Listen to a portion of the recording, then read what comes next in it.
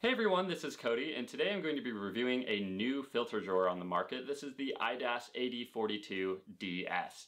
Now, if you've watched this channel for a while, you know that I love IDAS filters. In fact, I have an entire drawer full of all their filters. And one thing I like about IDAS as a company is they're always trying to innovate. They're never really quite satisfied with how things are on the market, it seems like, and they're constantly trying to make things better for astronomers and astrophotographers, which I really like.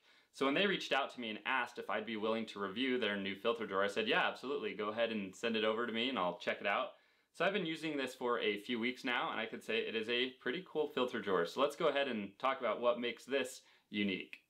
Now what's cool about the AD42 is it's probably one of the few filter drawers on the market that has a rotator that actually works well. So it's tapered here, and what you do is you just unscrew these 3 thumb screws.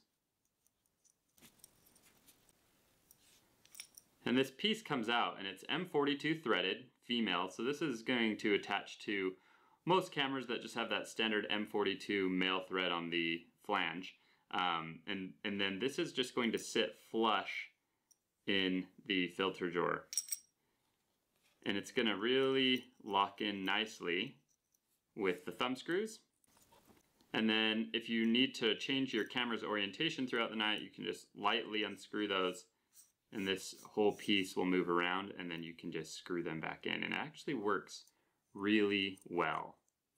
The other thing I really like about this filter drawer is the filters themselves. So they're actually kind of spring-loaded on these little trays, and so when you slide them into this slot, they actually snap in really tightly, and that's going to prevent light leaking through the filter into your imaging train. So these just pop right in. This is a clear glass filter, as you can tell.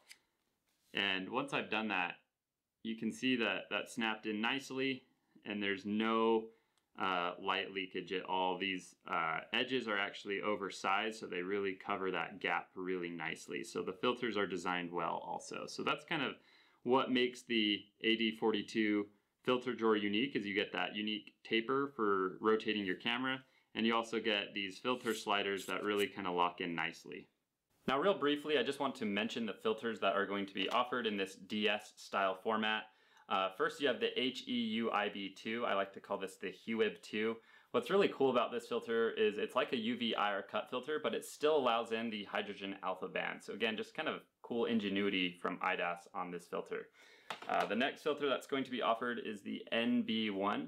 This is like a standard hydrogen alpha oxygen 3 dual narrowband filter, except the band passes are a decent amount wider than is usual. So if you're not in like a lot of light pollution and you want more light, this would be a good filter for that. Next is the NGS-I. This is IDAS's night glow suppression filter. So this is kind of just like your standard city light pollution filter. It filters out a lot of the garbage and allows you to get a nice natural look at the night sky.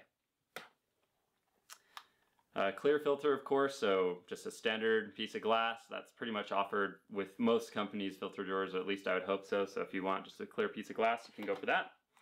And then lastly is the GNB. Now this filter deserves a review in and of itself. I have 3 different versions of this filter in different sizes.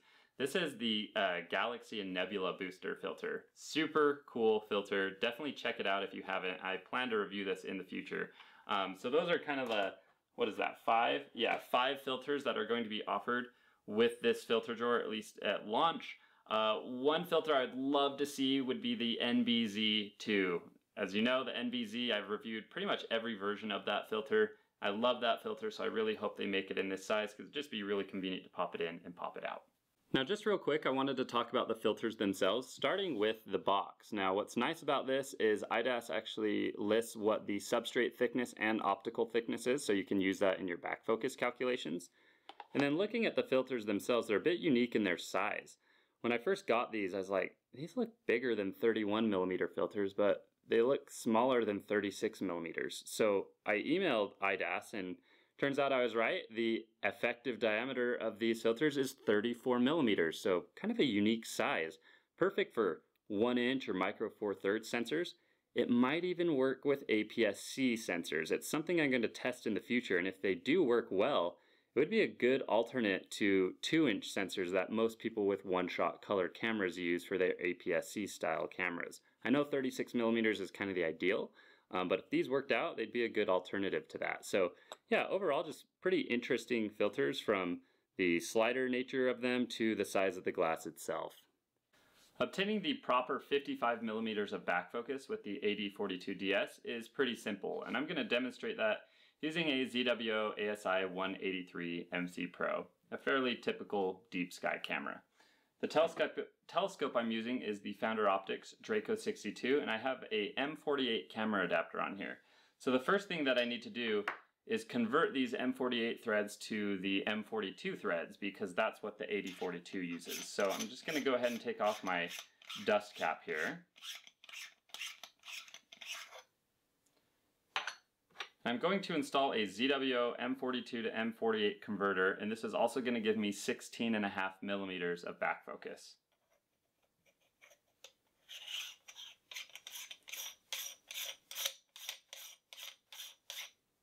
Alright, there we go. So now I have 42 millimeter threads the rest of the way here.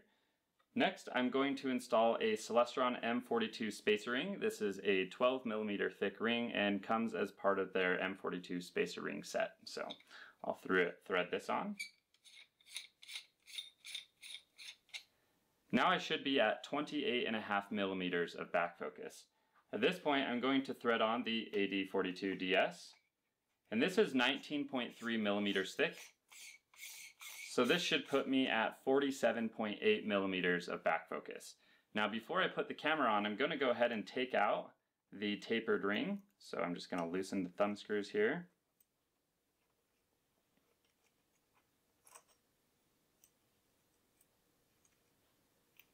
There we go. And then I'm going to remove the 11 millimeter spacer ring on my camera. Now these cameras with smaller sensors, they just have a sensor to flange distance of 6.5 millimeters. So I'm going to go ahead and put on this tapered ring and then go ahead and install that to the filter drawer. And you want to make sure that it sits nice and flush. There we go. I can rotate that wherever I want. So I'm going to go ahead and tighten my thumb rings here.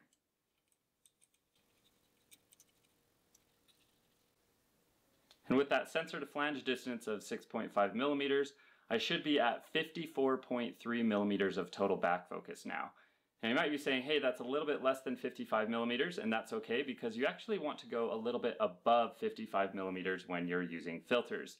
If you haven't seen my episode of Back Focus 101 on how filters affect back focus, definitely check it out, and you'll learn why you need to add a little bit extra back focus distance when you use filters. So to do that, I would just use little spacer rings and just add a spacer ring or two to your system depending on what filter you're using, and then you're right at that 55 millimeters or so of back focus. So yeah, pretty simple to get that proper back focus distance using the AD42-DS. One concern you may have is with sag or tilt of the camera and not being parallel with the optics of the imaging system. That's not really a concern as long as you install the camera right. So after you're done rotating, hold the whole thing together and make sure that it sits flush with the AD42, and then just simply screw down the thumb screws nice and tight. And then you don't have to worry about any sag or tilt or anything like that. Now one nice thing, if for some reason your thumb screws do loosen up, your camera's not just going to simply fall out because of that tapered ring. Your thumb screws basically have to be loosened all the way in order for your camera to come out. So that's not really an issue that you have to worry about with the AD42, which is pretty nice. So you'll notice I undid these all the way in order to release the camera, and then to put it back in, I'm just going to make sure it sits flat, and that's when I can tighten down my thumb screws. The AD42 filter drawer is also excellent for telescopes like Newtonian reflectors or Schmidt-Cassegrains that typically don't have camera rotators built into them. And the other nice thing is it's pretty thin, so it doesn't take up a lot of your back focus requirements. So on this Newtonian, I can literally just screw this right on here with the 42 millimeter threads, thread on my camera, pop in a filter, and then I can rotate how I want it.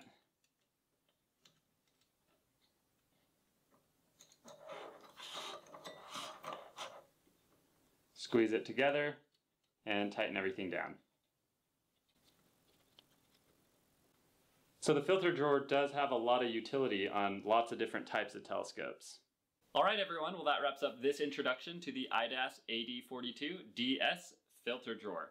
As you can see from this image of M5, my corner stars are nice and tight and I'm not dealing with any tilt issues with this 183 sensor. So I'm excited to test this with larger sensors and just really utilize the rotating camera system here. So really cool, innovative product from IDAS with excellent filter sliders that lock up nicely and prevent light leakage. So anyway, hope you enjoyed the video.